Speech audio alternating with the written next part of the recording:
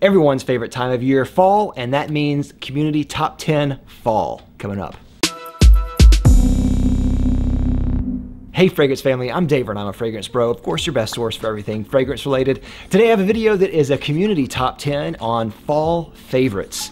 Now, if you're not familiar with what a community top 10 is, I have a newsletter. You can go and subscribe down below. I send an email link to a secret video and they go and they vote on community top 10s that they suggest. And if you'd like to be part of a community top 10, all you have to do is just sign up for the newsletter. Oh, and of course, this shirt. Taylor Stitch. All right, now before we get to the community top 10, I'd like to go over just a few that I am really looking forward to the fall. First on the list being Memoirs of a Trespasser by Imaginary Authors. Fantastic woody vanilla scent, one of the best out there. I mention this almost every year, especially for fall. It's one of my favorites from Imaginary Authors. Amazing. Another one that I always mention is Sova by Slumber House, and this one is a really different scent. And this one was discontinued and kind of vaulted, and they just re-released their new fall line, and Sova is on that line. So you can get Sova as well. I believe the bottle's changed a little bit too, but definitely check out Sova, one of my all-time favorite scents. Amazing. Also with Slumber House, Bach. And this one is somewhat similar to Sova in that it has that kind of dry, woody, balsamic thing going on, but there's some other things in there, like a semi-sweet note. It's less weird, I think it's more wearable, and it has almost like what I get as kind of a chocolate liqueur type of thing, a very sweet or semi-sweet chocolate in there. That's not in the note list, but that's just what I get out of it, and I love it. Now, new this year to me is Ristretto Intense Cafe by Montal, and I absolutely love this. Now, of course, this is more intense than Intense Cafe. This is an extrait de parfum. I didn't think that it made that much of a difference, but when I wore it recently, my wife kept telling me how strong it was, and I only had like 1 or 2 sprays on, so apparently it's beast mode in a bottle. And what I also love about this is that it has a much better coffee note in this. It smells like freshly roasted coffee. Like if you go to a coffee shop and you smell the coffee beans being roasted, it has that type of smell, which is amazing. And of course, has a little doodad on there. Another two that I'm really looking forward to this fall is Colognes by Luban and Idole de Luban by Luban. And Colognes is a really wonderful woody caramel semi-sweet type of scent. I have a review on it, one of my favorite reviews that I've ever done. Very unisex, I think, but I really, really love that. Idole de Luban is a wonderful boozy fragrance matched with an ebony accord. It smells really luxurious, one of the most luxurious scents I think that I own, and it's phenomenal for the fall and the winter. So really love this a lot. All right, now let's get to the community choices here. First up is Donnie Light, who suggested Chergui, and I love Chergui. Chergui is a fantastic fragrance by Serge Lutens. It's definitely in the fall range, wonderful hay, sweet tobacco type of thing going on.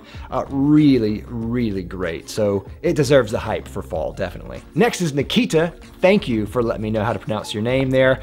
And they suggested Xerjoff Naxos, which is a phenomenal scent. It smells very similar to Pure Havane by Thierry Mugler. I think it's more of an upgraded type of scent than Pure Havane, but it's very similar in that same range, which I think is phenomenal for the fall. Tobacco, sweet, fruity type of note in there with honey. It's awesome. So yeah, great choice, Nikita. Michael C suggested Royal Oud, and yes, Royal Oud, definitely. I almost added that to my list. But Royal Oud, phenomenal fragrance, which has oud, yes, but it's not overly oudy. It's just the perfect amount that adds kind of just some body to an oud type of scent. And it's very musky, much like a lot of Creed scents are, but there's almost like a pipe tobacco type of smell, to me anyway, though that's not listed in the notes. There's pink pepper in there, there's some woody notes in there. It's just a phenomenal scent overall. So yeah, great choice, Michael. Leo Guzman says Tea for Two, yes.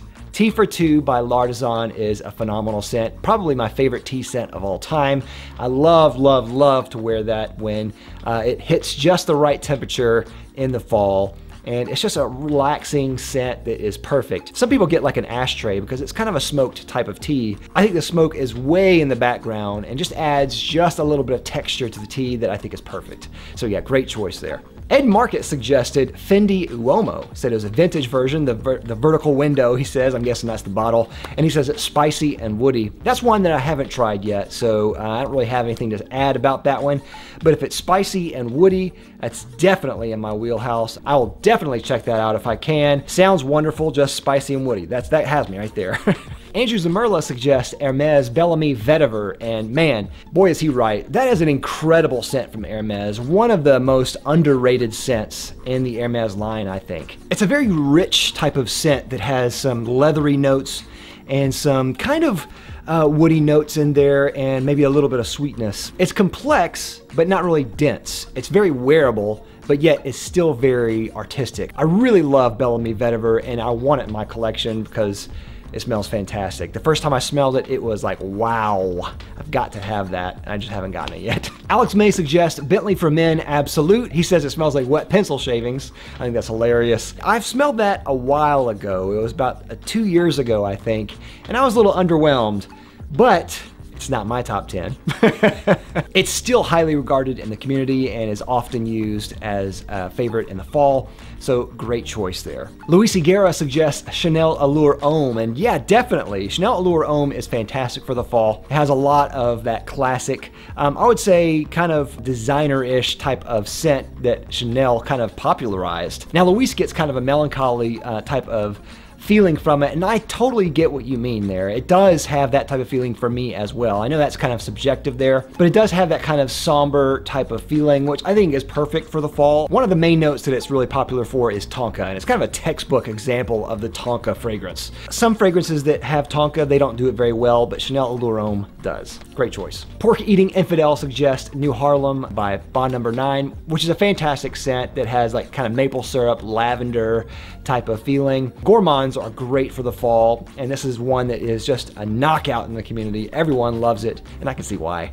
Even though it's not my thing, everyone loves it. So New Harlem, Bond No. 9. And last on the list, Evan B suggests The Scent Intense by Hugo Boss, and that's one that I haven't tried yet. But he says it's dynamic, bold, and long-lasting, which I think is great. So I went back and looked at the notes, and some of the notes in there are Maninka, vanilla, and leather. I don't have any frame of reference on Maninka, but the leather and the vanilla definitely have kind of a fall vibe. And if it smells anything like the original, the scent, then I can definitely see it working well for the fall already. So great choice. With that, I'd like to thank my sponsor, Fragrance X. Fragrance X is an online retailer that sells thousands of legitimate fragrances for a discounted price. If you're considering buying a fragrance, definitely check out Fragrance X. I'll have a link down below to them as well as a coupon. So those are all the choices there. Top 10 for fall. Thank you everyone for participating. Everyone who participated in the top 10, even those who didn't appear in this video, were already entered to win this Creation R Pour Homme Parfum. It's a 7.5 mil. I think it will really serve you well for the fall. Also too, I'm gonna throw in a second winner. It's gonna be a decant of Vert du Bois by Tom Ford. I think this is about 10 or 20 mils. Fantastic scent here,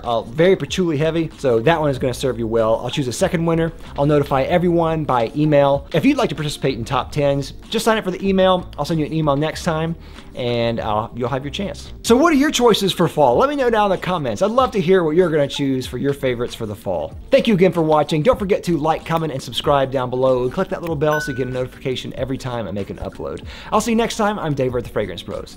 Bye.